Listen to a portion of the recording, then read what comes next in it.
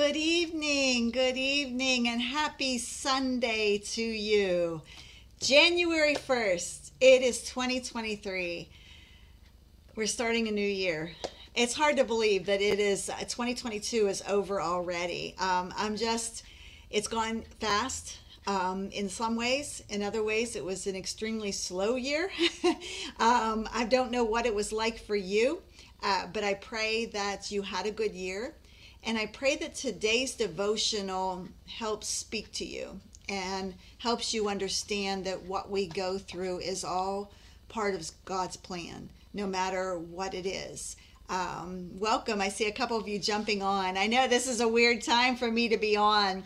7 o'clock in the evening, Eastern time. Hi, how are you? I apologize for being late today.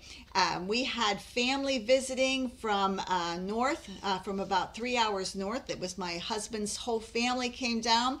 There were 20 of us together. It was wonderful. It was just such a great experience. I'm trying to see if I'm popping in here into the group, and it's not showing up. 4 p.m. in Washington. Oh, it's early for you, huh? Let's see if it's showing up on my phone, because it's not showing up on the Facebook page. So let me see here if I can get it to come up. Sorry about that. I'm not sure why my computer is being slow and pulling up the actual video. It's not showing up on my phone either, so I can't see who you guys are. All I see is a Facebook user, so I apologize. Let's see here. If you click the link up above in here and give them permission to see your name, then your name will pop up whenever it comes up, and I won't have, it doesn't say Facebook user. See, well, look, this is what it shows here. That's what it says, is Facebook user. So I don't know who you are unless I can see it in the feed, and for some reason it is not showing up in my Facebook feed right now. It's just showing some of your journal pages, which, by the way, you guys are on fire for filling out these journal pages. You have done so well. I'm just absolutely amazed at how quickly you have done. Oh, there you go. There it's popped up. Emily, Debbie. All right. There you go. Now I can see your names. Good. Okay. Love lady. Awesome. All right. So, yeah, so we had family in, all right, and they stayed overnight in a local hotel, which was wonderful. We spent all day yesterday celebrating. That was the first time that the 20 of us have gotten together since my father-in-law passed away 3 years ago. So it was super nice to be with the whole family. You know, Christmas time is usually a time when you're able to get together with family, and it was just priceless. It was such a great opportunity to spend some time and actually sit and talk and chat with them all. So they spent the night, and then we got up this morning and we all went out to breakfast and just spent the day doing all kinds of things. So that's why I wasn't able to get on earlier today. So I am here now. One thing I'm going to say real quick, you guys, I am absolutely thrilled with how much you seem to be loving the new journal pages that I designed. I put them already in the Facebook group, so you can actually just right click on them and save it and print them out. I am going to be offering them on my website as a little booklet until I get this actually sent to the printers and get made into an actual journal. But I'm going to be making it into an actual little booklet, and then there'll be at least 10 pages worth, I think, that you'll be able to either download and print yourself, so that you have them as a printable, and you can just print as many as you want. They'll be just having the date on them, and then you can use the journal prompts for the month to fill those in. Or if you would rather have me print a copy for you, I will print it as a cardstock outside edge, and then the inside pages will be just regular paper. But I know some of you don't have good printers and you're not real happy. You're having trouble with the spacing and things like that. So I will have that available to purchase for a minimum amount, just to be able to get that put in an envelope and mail it out to you. I should be able to mail it with a first class stamp. I'm going to make it as many pages as I can to make it that it's still under the weight that I can put it in an actual envelope, but without having to charge the extra shipping. Shipping is is killing me because it's usually $4.50 to ship items out to you if I can't fit it in a first class stamp in a regular envelope. So I'll try my best to keep it at a weight that it'll fit right in an envelope, and then I can ship those to you if you'd like them printed, okay? Otherwise, if you can download them until my journal's ready, all right? But I'm so glad you guys seem to be really, really liking the journal. All right, so I'm going to be starting a brand new journal today, okay? I finished up my last journal, 6 months worth. I never thought I'd be able to do it, but I got 6 months worth of journal pages. I started on July 1st this year, and I was able to complete all my pages through the whole 6 months. I have never done that before, guys. I don't know, some of you are really, really good at journaling, and you've been journaling for years, and I just applaud you for that. I have always been a very sporadic journaler, and since I started this group, it has been just what I needed. Use that accountability post to make sure that you're saying that you've done your journaling for the day or whatever you need to do to help you stay accountable. But I've journaled every single day. If you do not have plans to journal every single day, that is no problem, okay? If you want to journal 3 times a week or once a week or whatever, that is totally okay. It is totally up to you how much time you want to spend journaling. There's no right or wrong way how to do that in this group, okay? Whether you purchase one of my blank journals and write in it, whether you have a notebook for the dollar store and you write in it, whether you print off my pages and do it, whatever you do, the most important thing is being in the Word. That is what I want to accomplish with this group more than anything else. So I pray that that is what God leads you to do, all right, to be in the Word. So speaking of that, today's scripture is Isaiah 43, verse 19. In our blessed method, that is the B, that's the Bible verse. Listening for God's voice.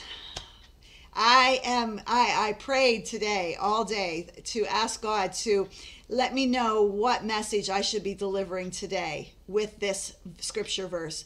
I looked at some of the pages. You guys have already had some great journal pages, which is just wonderful. I love that you're getting into them. Somebody commented about how deep this was and how she just could have journaled so much. Me too. I could have done it too, because there's just so much that can be taken from this verse. So let's get into it. Then we're going to go to the E for exploring the history. So Isaiah 43:19 says, "See, I am doing a new thing. Now it springs up. Do you not perceive it? I am making a way in the wilderness and streams in the wasteland." So Isaiah was a prophet during the time when the Israelites were in the Babylonian captivity.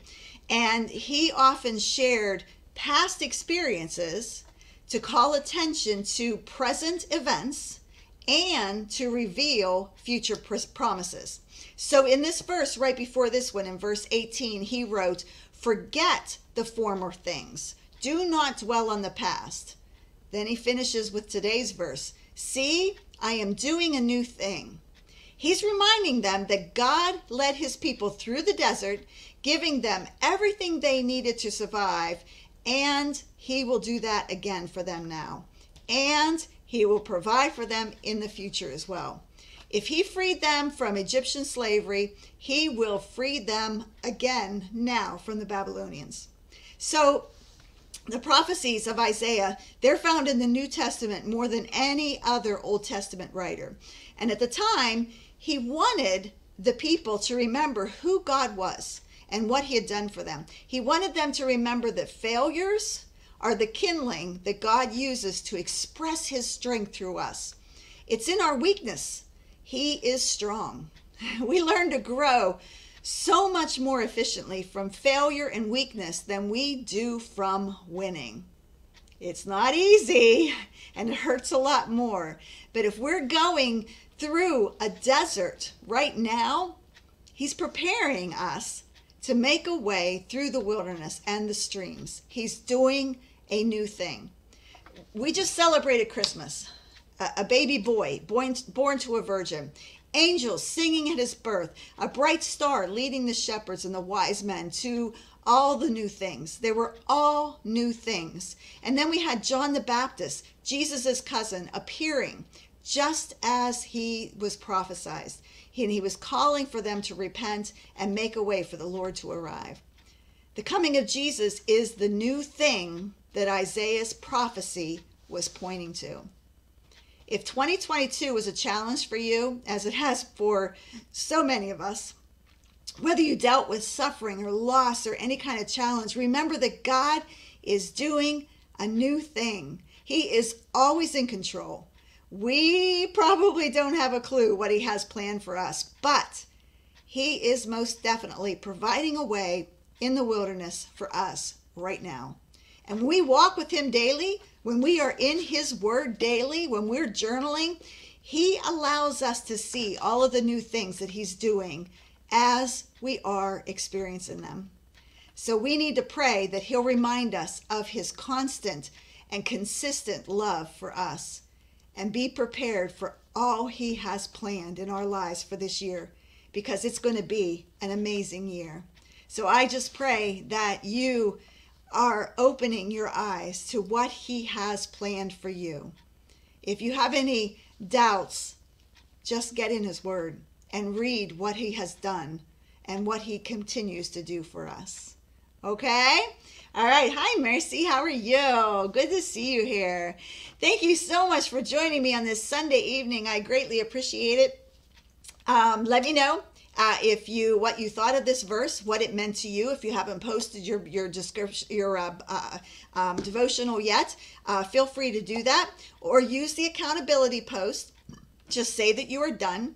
And if you're watching this on replay, let us know you're watching it on replay, okay?